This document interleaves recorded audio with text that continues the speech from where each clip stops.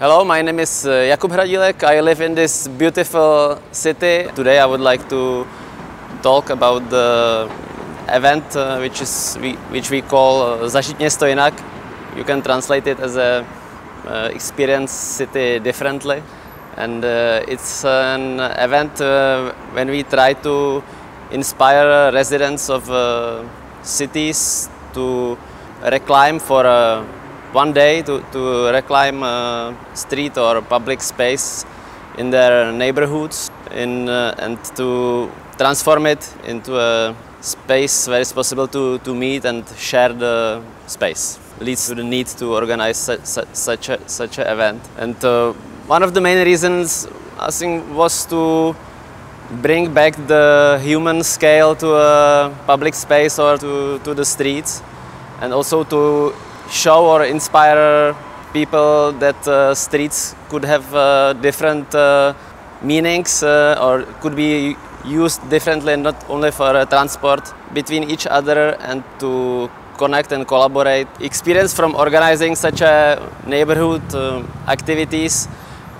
cultivates the local relationships in between citizens, city halls, small businesses and institutions, and very often leads to creation of different associations and community groups, which later on continues in their activities during the whole year.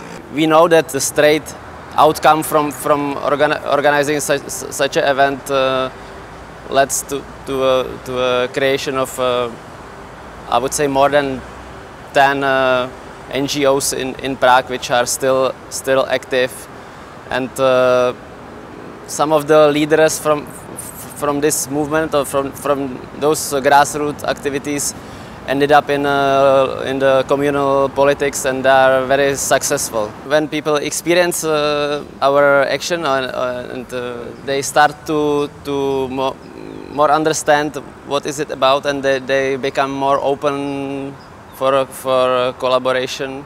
We started 10 years ago in one street, and now we have only in Prague we have over 60 active locations, and with more than a few thousand participants. So breaking those stereotypes is also a long-term process, and that's also what I'm really enjoying, and because we can see that it's working, and people are more open to share not only the space but also their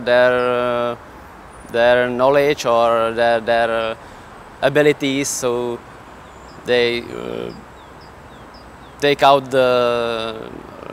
they're able to come out on the street and to offer some food or to play music for their neighbors. So this is what we are enjoying on this process, and it makes us happy that it's working.